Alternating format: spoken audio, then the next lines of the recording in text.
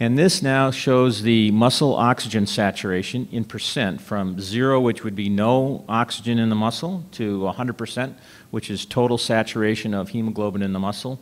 And here, again, with the deltoid, we see some movement with the various exercises, but basically staying all up around 70% saturated, which is very well saturated. はい、でこれは筋肉のその酸素のですね飽和度を示しています。ヘモグロビン飽和度を示しているんですけれども、エクササイズをするところでその上下の動きがあるもののですね、全体的には 70% の方は非常に低い酸素飽和を示しています。And so now we'll look over at the left bicep and remember that while we are changing the pressure on the right cuff, this one remains at fitting pressure.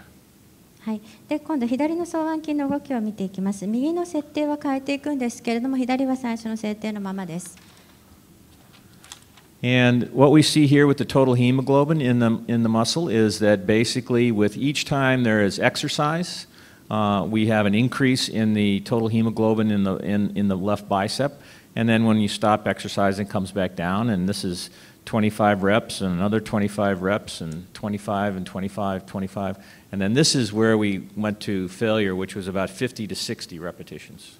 はい、でこれが筋肉内のそのヘモグロビンの動きなんですけれども、エクササイズするたんびにこの HB の値が上がっているのが分かる。これ左の双腕筋ですけれども、でそれをやめるとですね、また下がってくるというのが分かると思います。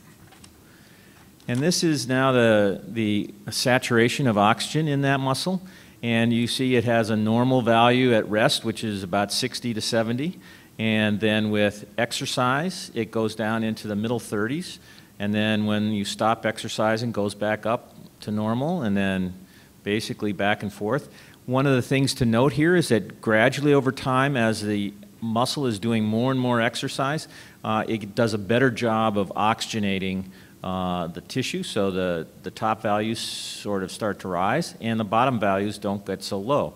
And this is still plenty of oxygen in the muscle for normal things. And I should say that the left arm had no feelings of difficulty while doing these exercises. And then when we release, or when we stop the exercise finally, we have a recovery or reactive hyperemia where there's even up to 85% of the hemoglobin in the muscle is saturated with oxygen. はい、でこれ酸素飽和度を追ってってますけれども、安静時60から 70% でエクササイズ運動するごとに上下しています。でだんだんエクササイズがこう進んでいくと組織に酸素を運ぶ効率が上がってきます。そして振れ幅が小さくなっていきます。でこの間左腕に違和感はありませんが、運動をやめるとそのリカバリーの効果がその血流が戻ってですね、80から 85% というふうになっているのがわかると思います。So now, we've had this muscle, which is no KAATSU and not active.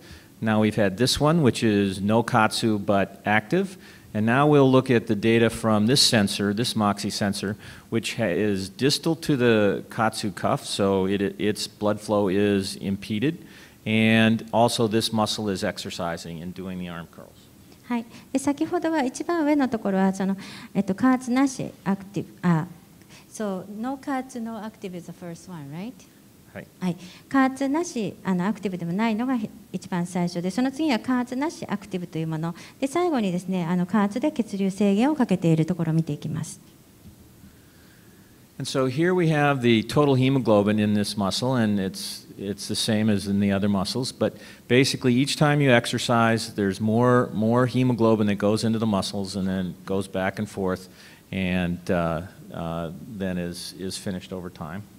はい、でこれヘモグロビンの動きですけれども、他の筋肉同様の動きを示していますが、エクササイズが進むとですね、ヘモグロビンのその効率が良くなっているのが分かります。But one of the things with respect to this, and it's a little hard, I wasn't able to do it, but if I could superimpose the left bicep on here, the amount of increase in the muscle in total hemoglobin would have been less when there's no KAATSU belt.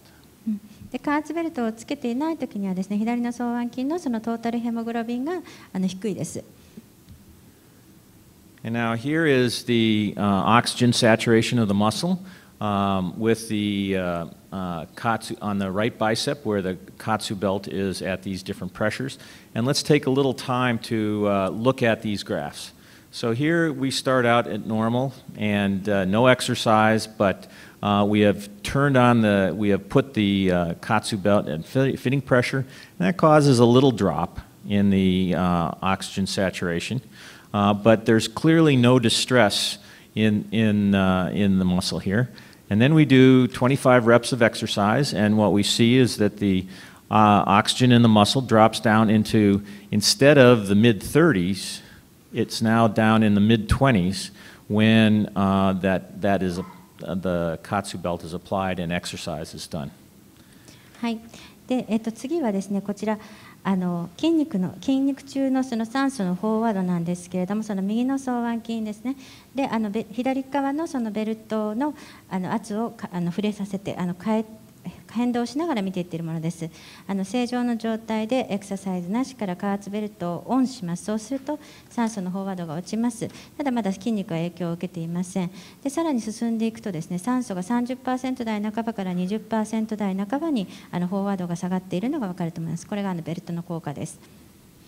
And this basically is repeated when we're changing the cuff pressure from 100 to 200, where we see that there's no distress. It is easy for the subject to do this, and the oxygen saturation is down in the mid-20s during exercise and comes back into the 60s when we release, and then goes down into around 50% oxygen saturation when the cuff is applied again. はい、でこれがですね反復をしていきます。そして加圧の圧もですね100から200に上げていきます。まだこの運動している方はですね負荷を感じていません。で血流制限で酸素飽和が 20% 半ばまで落ち、そして 50% に上がっていく、その様子がわかると思います。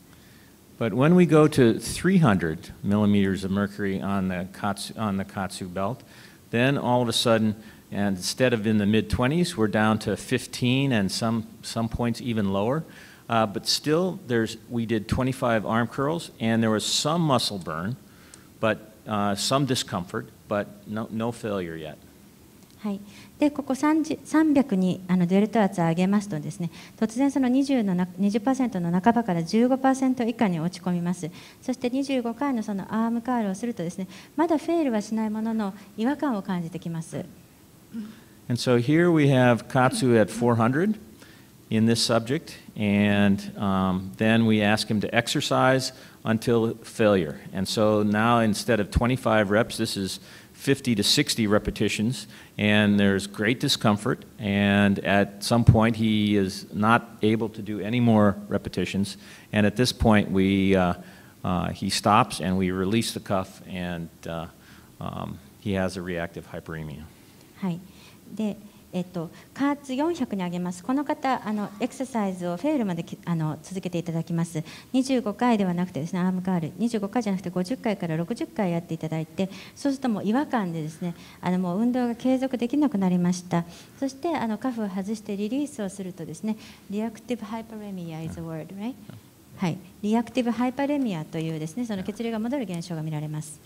What I really want to point out here is that where the cuff was at 100 or 200 or 50, 100 or 200, these did not produce the level of desaturation that we see over here with 300 or 400. And these are not associated with any feelings in the muscle of distress. And so I would call this kind of inadequate KAATSU, because Dr. Sato has taught that we need to take the muscle to failure. はい、でここで皆様に見ていただきたいのはですね、100、200のレベルの加圧ですとですね、その飽和も十分ではないですし、違和感もありません。ということは、その佐藤先生のおっしゃるところの不十分な加圧であるということが分かります。Now, on the other hand, when the cuffs are at 300 and 400, now all of a sudden the oxygen saturation is very low in the muscle, and it cannot be continued indefinitely. You end up producing failure. And in both of these situations, when we're down at 15% saturation in the muscle, there are symptoms of burning and distress. でこれ300、400に上げますと、その酸素飽和度がぐっと下がってですね、フェイルすることがエクササイズの結果フェイルになります。でこの時のその飽和度というのは 15% ぐらいですね、両方